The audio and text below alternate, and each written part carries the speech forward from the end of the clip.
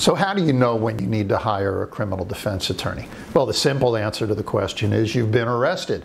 And of course, you need counsel to represent you.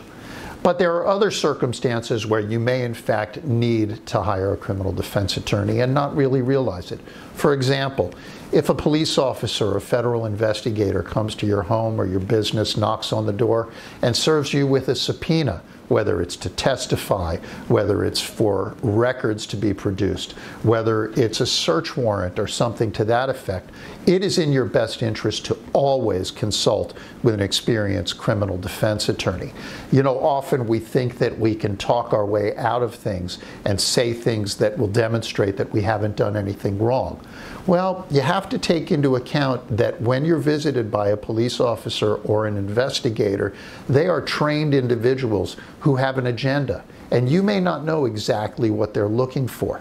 Now, the best thing that you can do is to tell those individuals that you need to consult with an attorney and let them know that if they give you their contact information, your attorney will be in touch with them. But if you have any belief that you may be under investigation or you may be subject to a pending arrest, by all means, that is the time when you need to call a criminal defense attorney. Don't hesitate and wait, because it may be too late.